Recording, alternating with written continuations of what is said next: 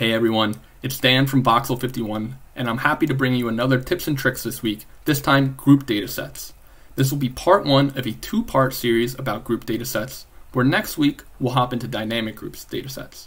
Before we jump into that, let's build our foundation and understand what a Grouped Dataset is. I highly suggest for this post and this tips and tricks to hop over to the blog if you're looking for more context, as I break down Grouped Datasets a little bit more, and if you have any questions or looking for more context, it might be a little bit more clear to you. If that's not enough, or if you're looking for something else, I highly encourage you to hop into the community Slack channel, which will be linked below into the description, where we're more than happy to answer any specific questions about your Grouped Datasets, as well as other people that are working with Grouped Datasets that can give you some examples about how to get started. With all that aside, let's hop into it. Creating your first Grouped Dataset is pretty easy. All you need to do is load a FiftyOne dataset like you normally do with our FO dataset, create into memory, and then to make it a Grouped Dataset, you just need to add the group field to it. You can see here, add group field. The default center, I'll get into a little bit more, but a Grouped Dataset is going to be a dataset that it has sensor data, modality, media, it could be images, video, point clouds even. We have a 3D visualizer where it's maybe on a car where you have a left sensor, a right sensor, and maybe a center sensor. You want to make sure that these data that was all taken at the same time is grouped together, that there is a relationship behind them, and we want to represent to that in our data set. So once we've added our group field, we want to add images to it. We'll define my groups first. We have left, center, right. I'm going to use the FiftyOne quickstart dataset as an example here. Now these images aren't related to each other, but it's an easy way to show if you have data in FiftyOne already, how to put it into a group dataset afterwards. So we'll randomly split this into equal portions for all our groups. We'll make sure that the tags are matched correctly and that we have the file paths in line for these. And then we're going to go ahead and zip that up so that our groups are matched with our file paths. We know where to find our samples and we know what group they belong in.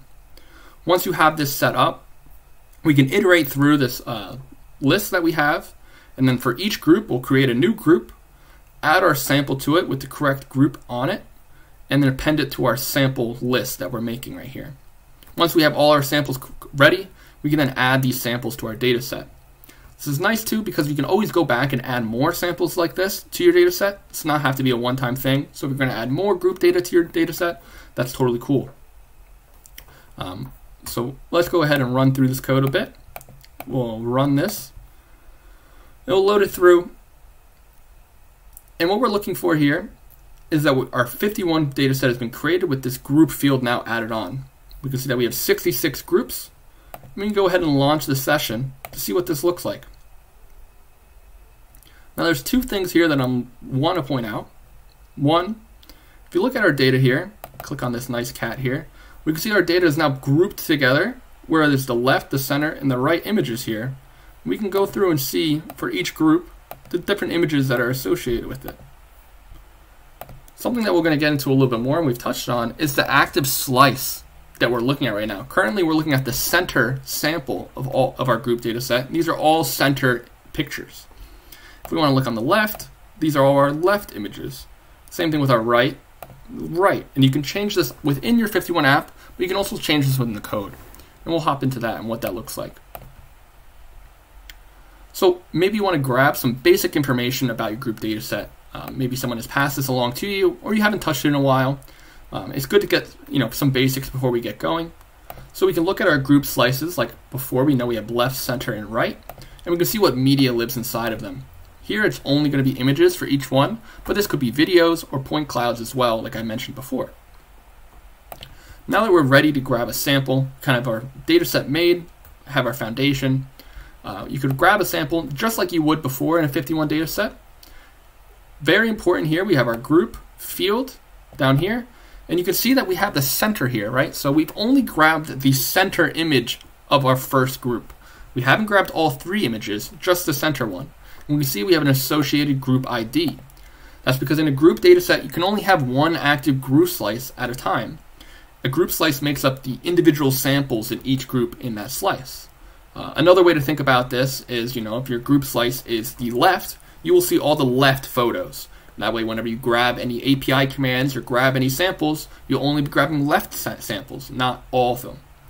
We can change this by switching your active group slice. So if you want to go from center to left, for instance, we'll go to left. And you can see now that my image has gone from center to left. I now have the left image.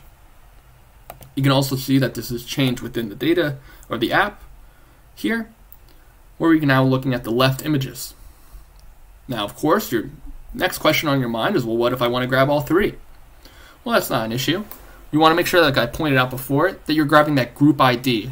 Then you can run the function getGroup with the group ID, and you'll be able to grab all three samples within your group.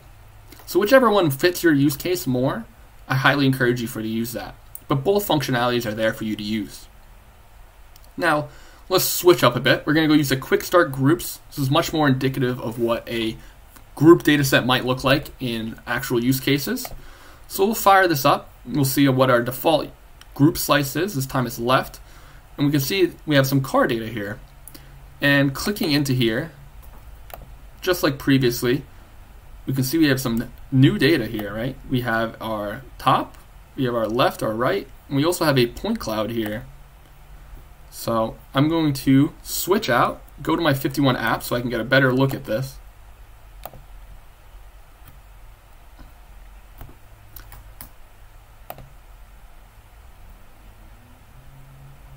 Go to my quickstart groups dataset, click.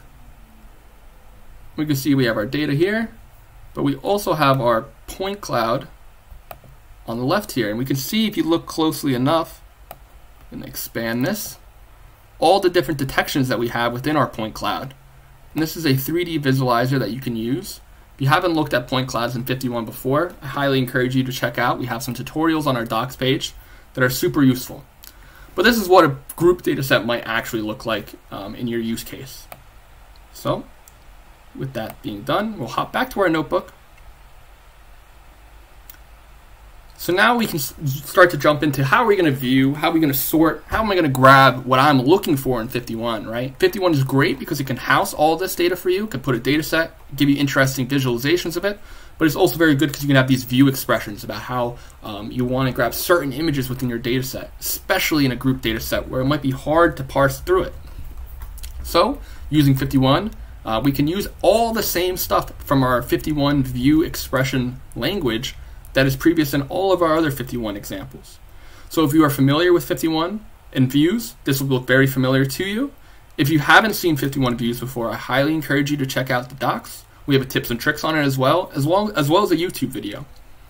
So jumping into this, you can see our FiftyOne views, and you can do things like match tags, filter the labels. So I'm only going to get the training samples that have a pedestrian in the left slice on this image, right? So we can run this code. You can see it works. This is only going to be on the left slice. You can also do compute metadata for doing things like different height of your data set and print that view. See, maybe I'm looking for very specific heights here and I know that they're not there, so maybe I need to add some new resized images here, right? Maybe my model is falling somewhere between 640 and 480, but my images are a lot bigger than that. So maybe I need to think about how I'm going to pre-process this or what my data set or model might look like. Another way to do it is you can look at things like your average bounding box sizes and what does the left bounding boxes look like compared to the right bounding boxes. So we can start to run this code and you can see things like there's 1,300 detections on the left side, but if I look on the right side, there's 1,100 detections. You can also do things like what's my average bounding box size on the left side. You can see it's 9,000. Or you can do things like, well, what's my smallest and my biggest bounding box? We can see our bounds here. We have our smallest and our largest on the right side. And once you get comfortable with this, you can start to get really complex and add these really nice and powerful view expressions that to get insights into your data. Now, of course, you don't only have to work with one slice at a time. What you can do is you can flatten your slices. So here I can grab only my left and my right slice by using the select group slices. And this will create a new view that puts them all into one data set that's not grouped anymore. How do I know it's not grouped anymore? We can see our data set count beforehand has 200 samples in it, where there's left and right in both of these samples. And now that I have unfolded these, I have 400 samples that are now in one data set together, and my detections have jumped up. Putting this all together you can start to get very powerful use cases out of your data, get powerful filtering, sorting.